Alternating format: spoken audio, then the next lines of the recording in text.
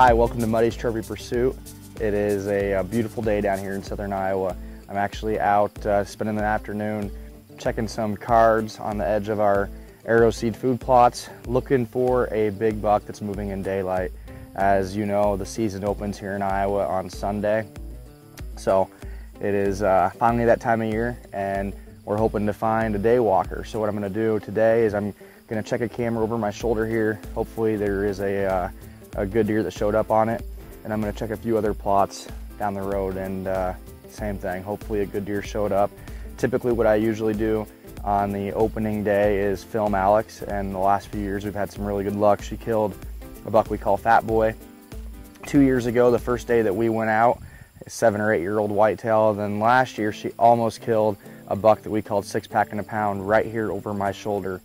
This particular food plot is one we've had for the last few years. It sits down in this low spot here, and we've had some pretty challenging hunts here. There's always a ton of deer around here, but the issue that we run into is that being down in a low spot, it seems like even if you walk in with the wind in your face, that it'll swirl every now and then and blow the field. So as you can see behind me, we put a Muddy Bull box blind up. That will do a few things. That's going to control our thermal, our noise, and obviously our scent control. It's really going to add to this location. So I better get rolling. Got to get this checked. On today's episode, we're going to follow along with Jeff Riggen and team member Taylor Riggen. Taylor, as you know, killed a nice elk in Wyoming last year.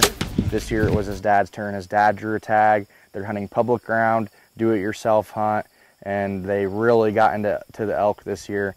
So after that, you're going to follow along with me. We're going to go to my other food plot. I want to show you how we used arrow seed green screen to not only aid us in cover to get to our bail blind, but to manipulate deer movement as well.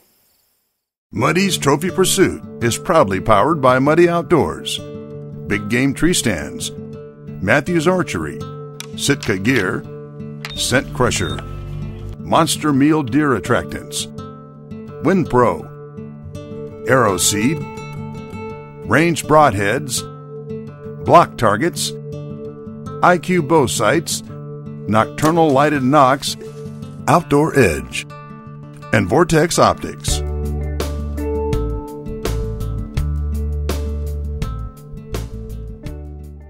Hey guys, it's the end of September here in Iowa. Before you know it, we will be in the tree stand hunting whitetails, and it's that time of the year that we've all been looking forward to. But in September, this last week, my dad and I were able to make it out for a quick elk hunt in Wyoming. It was a DIY elk hunt in the Bighorn Mountains, and we were able to get into the elk right away. I've got a buddy out there, Patrick Higgins, who really helps out a lot on finding the elk and getting us into them. So we got into them right away, and it was a lot of fun. My dad's not a big fan of cameras, but we're going to go ahead and air this footage anyway. Sorry, Dad.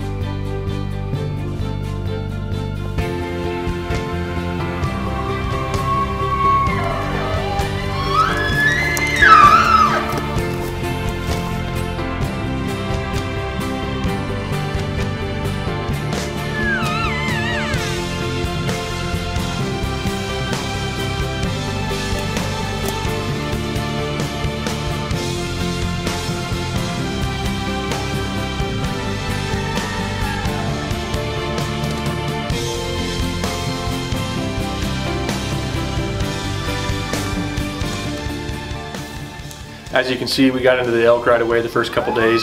It did slow down and get a little bit tougher to find them right after that, but the evening of the third day, we did go after a bigger bull that Patrick had seen earlier in the week. And it was kind of a bust of a hunt, but on the way back to the four-wheeler, we did get into them and we got in front and we were in place ready for them as they were moving out to feed.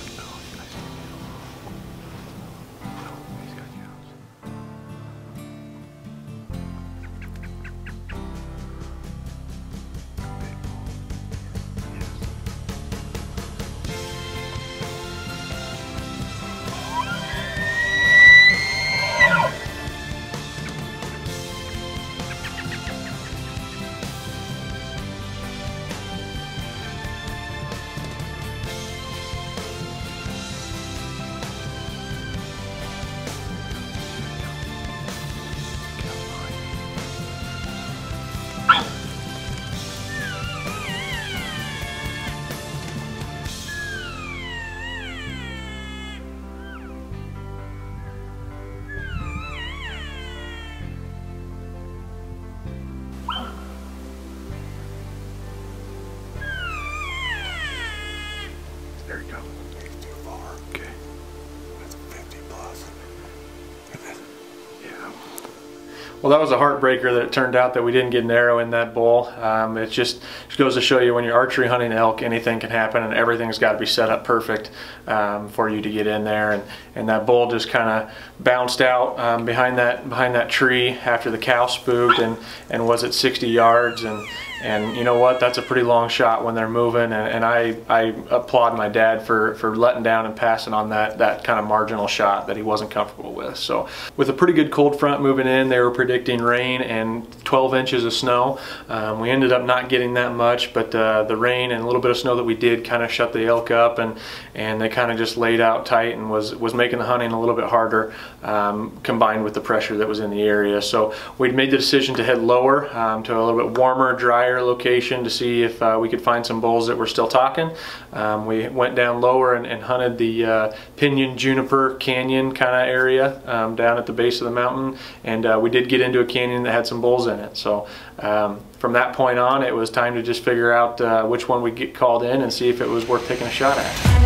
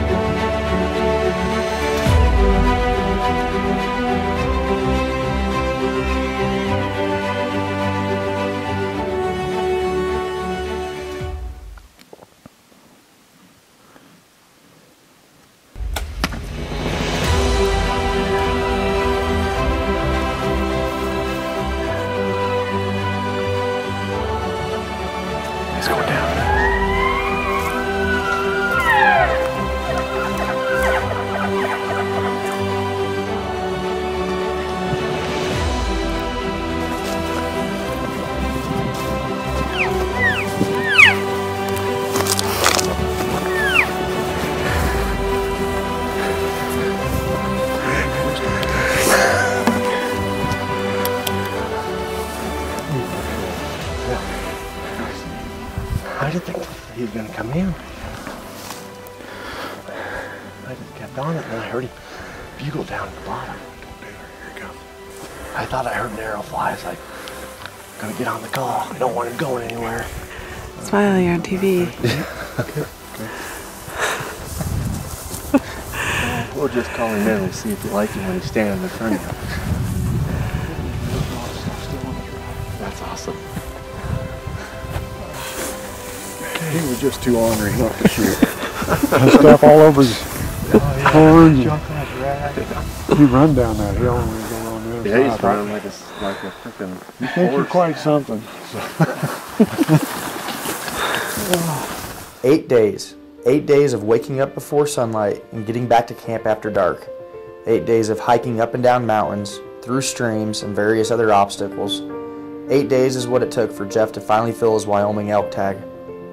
As we head into whitetail season here in Iowa and other states across the country, we should remember that we likely won't fill a tag on day 1 and maybe not on day 15 or even by the end of the season.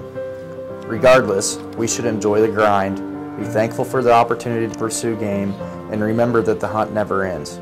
Good luck this season from all of us at Muddy's Trophy Pursuit. We hope you follow along with our stories. So that's 2 years in a row now that the Riggens have kicked off our fall season here at Trophy Pursuit with an awesome elk hunt. Jeff, I couldn't be happier for you. I know how long you waited to draw that tag, and then to get out there and hunt as hard as you guys did before finally getting it done is just, it's a very rewarding feeling. But with that, we are now transitioning into 100% whitetails here for the most part at Trophy Pursuit. The rest of the year, we're going to be all about big whitetails, trying to bring you as much up-to-date information as possible. As I mentioned earlier, I wanted to end today's show with showing you one of my last setups on this particular farm. One thing we did this year is, as you can tell, we've got a super lush stand of Arrow Seed Brassica Plus behind me.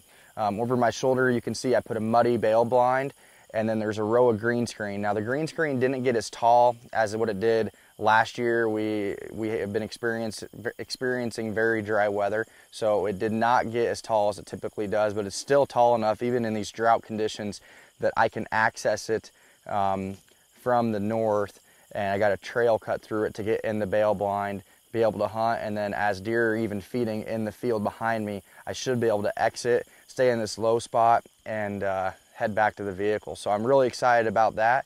So this is the second year that we've been utilizing green screen, and last year we used it 100% for cover to get in and out of our setups.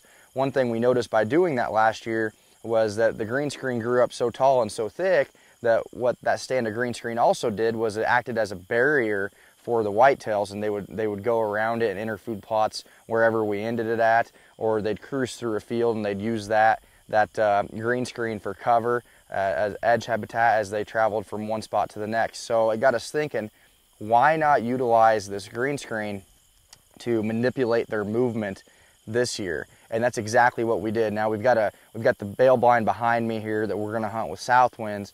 In that back corner back there, we've also got a double set. We've got 2 muddy Boss XLs in that tree, and the deer, when they would enter this food plot from the south, they'd kind of enter it all over the place, but it'd be mainly in that corner. But they might enter it from 20 yards to 70 yards in that corner, which when you're using a bow, when you're bow hunting, obviously 70 yards is too far. So what we did this year was we took that corner of the food plot, we planted a row of green screen that's probably 60 yards wide, and what that did was it's forcing those deer to now come out, and they're heading to the right, and they're entering the food plot now at about 18 yards, and it's actually worked better than expected. So next year I can guarantee you we're going to be utilizing that green screen even more and continue to manipulate their movements to benefit us from wherever our setups are at.